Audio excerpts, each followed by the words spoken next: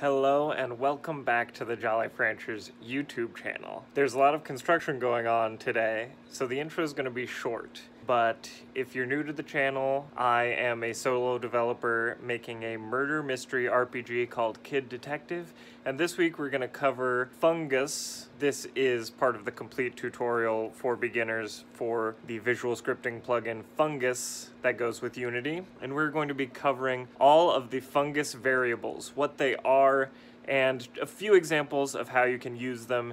Next week we'll get into more complex variable comparisons and conditional clauses, if statements, etc. So let's get into the video. Okay, this week we are starting the new year off easy just by talking about Fungus variables. So first things first, as you saw me do, I went to Tools, Fungus, Create, and I created a flowchart because that's what you need to use Fungus. If you cannot get Fungus right now, you can refer to my Fungus video on how to get it from GitHub because it's not currently on the asset store. The reason you want to use variables in any game is to store conditions. They are a very flexible thing. It can be anything, as the name suggests, that varies in a video game. From perhaps you would want an integer variable which counts the money that your character has in your RPG, perchance. Perhaps you'd like a Boolean variable that stores a true or false statement that says, have you gotten the water badge from the water gym leader, Misty? We have, because we're a Pokemon master. Or, you know, you could have a float variable, which stores a floating point number. Integers are any value represented without a decimal point, including negative numbers, like -1, for instance. Float variables can hold more nuanced numbers, like 0.45. This variable could be your character's velocity. Ooh, you could have something moving at 0.45 meters per second or something. And then there's string variables, which hold characters, words, perhaps your player's name. You can see me use a string variable in the character creation episode of my complete Fungus tutorial, and my name is James. And welcome to my video. So these are the 4 basic types of variables that Fungus can use. In the next video, I will be going more into depth on how to use said variables, but the basic way is you use an if statement. You say if water badge is false, then your character Misty says, then it's time for a Pokemon battle. Then it's time to show you the power of the sea. I could write for Pokemon, that's all I'm saying. And then you'd have an else statement where she says, you beat me fair and square. And that doesn't have any typos, so that is good. Definitely doesn't. And then you'd put a little end statement.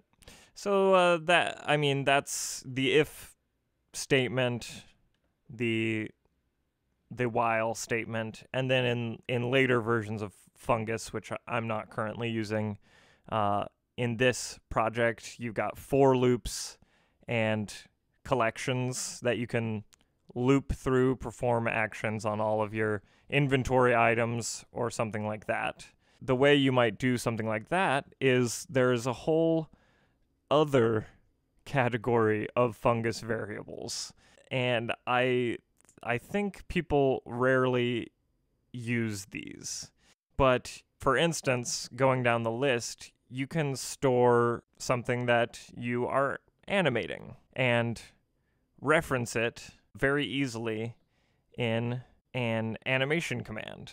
This is a custom command, so ignore that. But play anim state, for instance, you can reference, you can go over here to this dot, which due to my janky setup, I can barely see the dot, but there it is. And you can either click in and drag a game object that you put an animator component on. See, you can create, let's just call our empty game object animation, because it is an animation we want to make. And we will go ahead and add an animator component to this.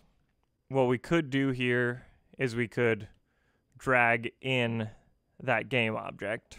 Or if we wanted to make sure that we never lost this animation, that we kept it orderly, there are different ways to basically organize your game. And if you find this method of organization, you can drag in your animation game object into a variable in Fungus. And this will allow you to, if you want different animations to play at different times, say you want to use this block every time you fight a gym leader, you want them to say the same kind of thing, you could change the animation for whichever gym you're in by using the set variable command. And you can choose your animator variable, which is just named var right now, which hopefully isn't too confusing. And then you can choose what animation you want to change for whatever gym leader you're fighting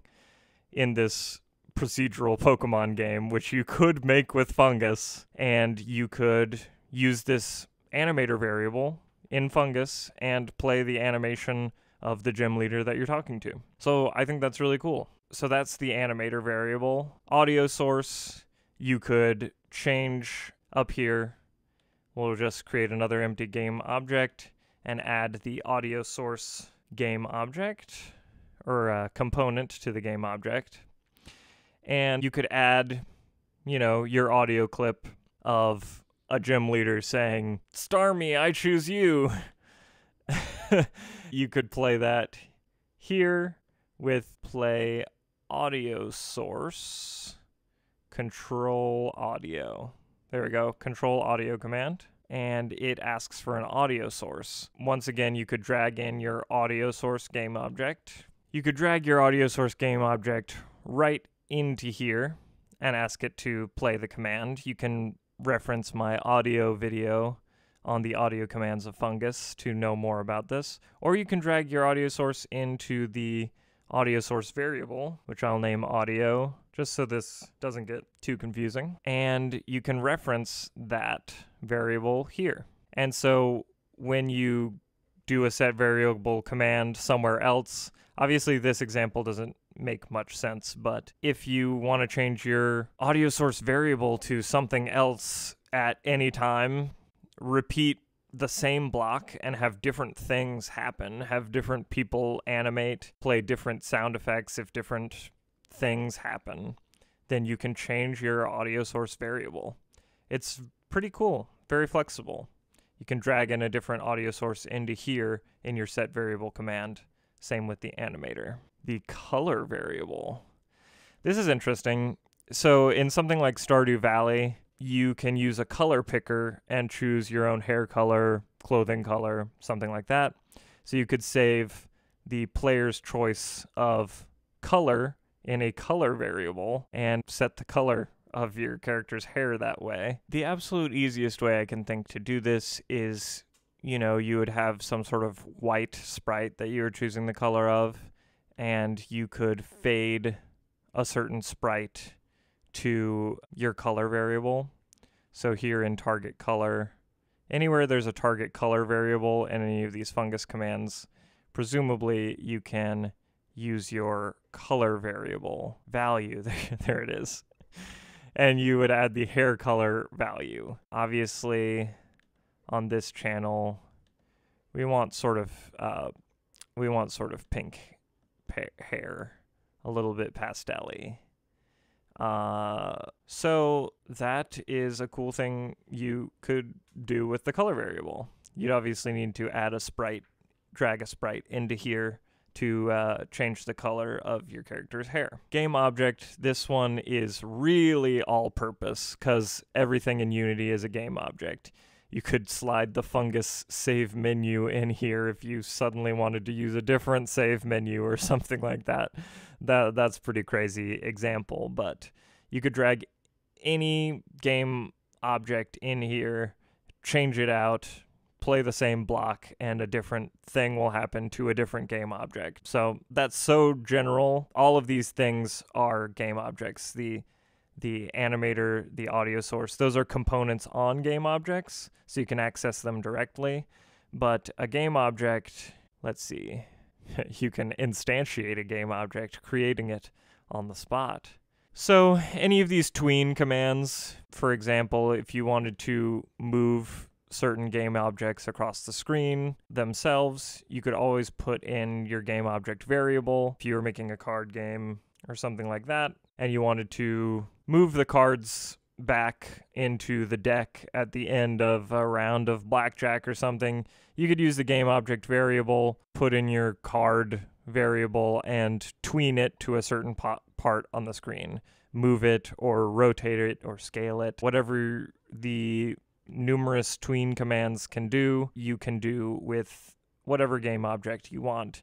The game object applies to a lot of these. You can use a lot of commands with the game object variable. I simply cannot cover them all. Material, this is sort of a more advanced subject, but as you can see, Text Mesh Pros have different materials, so you could change your Text Mesh Pro material from a white font to a greenish font in the middle of the game if you use the set variable on your material to change the different material. Materials are also used more frequently in 3D games, which can be done using Fungus with vector 3 variables. You know, you can tween something to a certain 3D coordinate or a 2D coordinate just on the X and Y axis with these vector 2 and vector 3 variables. Same thing, a transform component on a game object is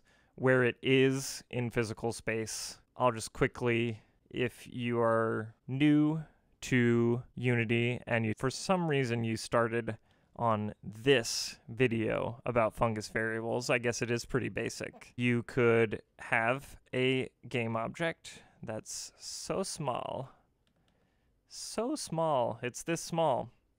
And as you can see, it has a transform component, as do all game objects. And when you move it around, the transform component changes. It changes its coordinates in space, as you can see live up there in the corner. And as you can see, it's not changing its Z component, which means I would need a vector 2 to control where my 2D object is going, because I only need 2 of the coordinates to deal with. But if I was making a 3D game and I clicked the 3D button over here, you can see that I can start moving it along the Z coordinate as well. So that is what the transform is. It also controls rotation, which is zesty. As you can see, I just rotated a little bit. Ooh, wowza. Wow, what fun you can have with shapes in Unity. So that's what those two variables do. Texture is another thing more commonly used in 3D. Well, I won't deign to speak on 3D as I have yet to embark on a 3D game. So sprite is more understandable to me. You see this is a sprite in my sprite renderer, and so I could change the sprite in this sprite renderer if I had a sprite variable of Sherlock annoyed or Watson apologetic. Rigid body 2D is a physics object, so if you wanted to add force to a physics object in your game, you could go to the rigid body 2D command. You could take a little ball or whatever and chuck it across the screen and watch it bounce and fall in gravity just by adding a force to your rigid body 2D component, which right now is called var3. And it's fairly easy to create a rigid body component. You just type in rigid body 2D, because we're in 2D. You can play with these components, the gravity scale, the linear drag, and the mass, and then we could just drag it into here and throw it around with a fungus command. And you could set a different rigid body there with a set variable command at your leisure. And last but not least is object. So it seems like object can refer to scriptable objects as well, which, if you watch the Monkey Island series, is what we used for our items. But it looks like this object variable can hold anything. Like, these are scripts, like C# scripts. So that's a pretty powerful general variable that you can use with anything. That can't be right. But that is cool. So, in short, Fungus can do anything. These are all the variables you control. It really is a lot of them. And I don't know much about 3D, but maybe I'll do a 3D Fungus tutorial game in the future so that I can learn 3D as well. And we can talk all about that. And that was the video. Next week, we're going to get into some of the basic Fungus flow commands, and then I hope to get to some of the new ones later, like the for loops and the collections, which can hold like an array of variables, and for loops is something that's used in coding in general. And it's amazing because they added it into visual scripting, so you can learn how to code by using Fungus, a visual scripting tool in Unity, and you can go on to apply it to your C# scripts for your custom Fungus scripts and stuff in the future. Ooh, you can do it. And until next time, stay jolly.